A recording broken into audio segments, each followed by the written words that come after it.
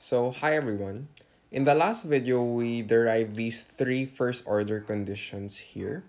Now, what we're gonna do is we're gonna try, to derive the implications of these three first order conditions. So, again, we have the first order condition, the second, and the third. Okay, so what we're gonna do here, is we're gonna equate lambda equals lambda. Okay, so we're gonna use 2 and 3 and then manipulate it by trying to isolate out lambda. So for 2, we get W is equal to lambda times partial F LK partial L. Now, if you notice this one here, we actually know what that is, and that's just equal to MPL, right? So the first order partial derivative of the production function with respect to labor, that's just MPL. So simplifying, we get MPL, and we get lambda is equal to W over MPL. Similarly, if we use 3 now, so we get R is equal to lambda partial F LK partial K. Again, we know what this is. That's just equal to MPK, or marginal product of capital. So that's the first order derivative of the production function with respect to capital. Then dividing both sides by MPK, you're going to be left with lambda is equal to R over MPK. So equating lambda equals lambda, lambda equals lambda. So we get W over MPL is equal to R over MPK. What I'll do now is I'll rearrange it a bit just to get it in a form that I want to isolate things out. So I can rearrange it, so I can switch these two. So this is going to be MPK over MPL is equal to R over W. Then what I can do is I can also interchange these two. So that's going to be MPK over R is equal to MPL over W. Okay, now let's do the implications of the first order conditions. This first one here, this first order condition here, that's just equal to Q is equal to FLK. And this gives rise to the first order condition. And it means that, so it's very simple. It requires that the firm must produce Q units of output. That is, remember, we said here in cost minimization, a firm has this desired level of output that it wants to do. Its goal is to try and get that output while minimizing cost. The first order condition states that the firm must be able to get that desired output level. And it must be able to produce that much units. So, pretty straightforward. The second first order condition, which is born out of these last two FOCs mathematically, is that the marginal product of capital per unit of per the amount of currency that you spend using that capital should be equal to the marginal product of labor per amount of currency you spend on labor. So what does that mean? It means that in order to minimize cost, the marginal product per unit of currency, so that's per dollar, per peso, what have you. So the marginal product per unit of currency spent on each input should be the same for all inputs. That is, the extra output per extra unit of currency spent on each input are equal. So you have no reason, to reallocate your input. So what do we mean by that? You have no incentive, say for example, to increase your allocation to labor and decrease your allocation for capital, because they would be having equal marginal products. Their contribution to output of their marginal product is equal. And alternatively, what you'll notice is that I wrote something here. I can further rearrange this again. So further rearranging this one I can get this one into, I can switch these two there. So that's going to be MPL over MPK. That's going to be equal to W over R. Now, we know this one too from earlier production theory, and that's actually the marginal rate of technical substitution for labor and capital, WR. And essentially, that's your first order condition there too. So these two boxes here are equivalent. Okay. So that is, the cost minimizing firm should equate the marginal rate of technical substitution between two inputs to the ratio of the two inputs prices. And what are the prices of the two inputs? Well, they're the wage rate and the rental rate of capital. So again, we have two first order conditions. Okay, so this is FOC2. The first one is that the firm must be able to produce its desired level of output. The second one is that the firm should be able to equate, okay, its marginal rate of technical substitution between the two inputs to its input prices. Now, it might seem fluffy for now, but we'll get this soon when we go to a graphical example. So, mathematically, okay, if we minimize the cost, so the cost minimizing L and K, so the cost minimizing L and K, if we solve, for example, this Lagrangian optimization process, what we can do is we can obtain an optimal value of labor and an optimal value of capital. Okay, and these optimal values will be functions of exogenous variables to the firm's cost minimization process. What do we mean by exogenous? These are things that the firm has no control over.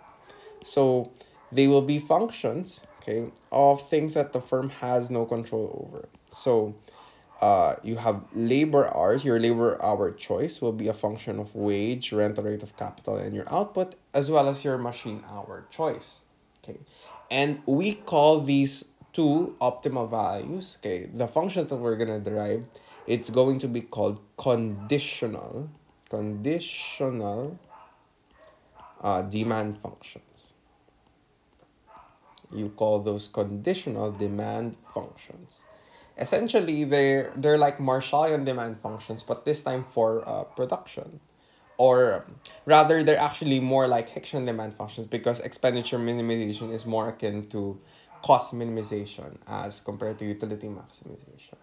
Now, we can get the two FOCs more clearly if we use a graph. Okay, so let's go to a graph. Let's have a graph. There we go. Now, we have a graph here, okay? What we have here is this isoquant, which represents our desired level of output. Then we're going to introduce a new concept called an isocost, okay? An isocost is these three lines that you see here. And essentially, they're like, they look like budget lines and they function very similarly. So an isocost, okay, an isocost represents all combinations of L and K which the total costs are the same. Okay, so what does that mean? Say I have a point here along C1. Any point along that line will give you that same cost. Same with C2 and C3. Then the further northeast the line is, the higher the cost. That is, C1 is less than C2 is less than C3. Oops, C3.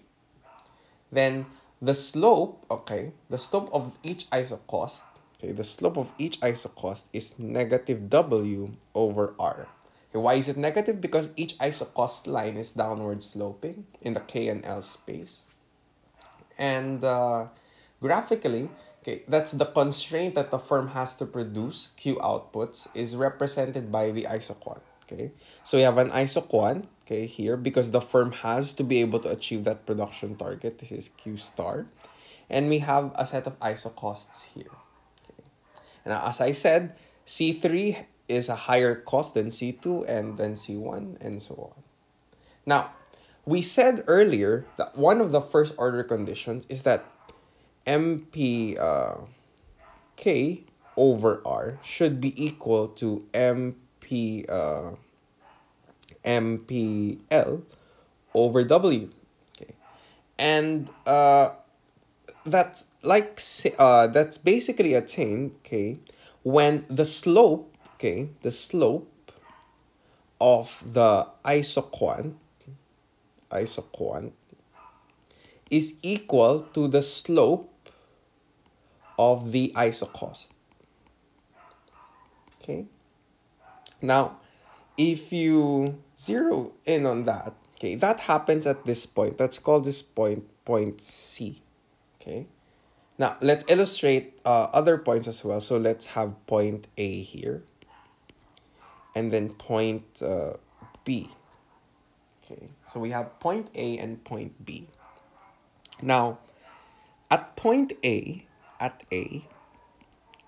so we have, again, the negative of the slope of the isoquant is MRTS, so that's MPL over MPK. And the slope of this is W over R. So let's just say since this is the slope of the isoquant is downward sloping, that's negative, this is negative.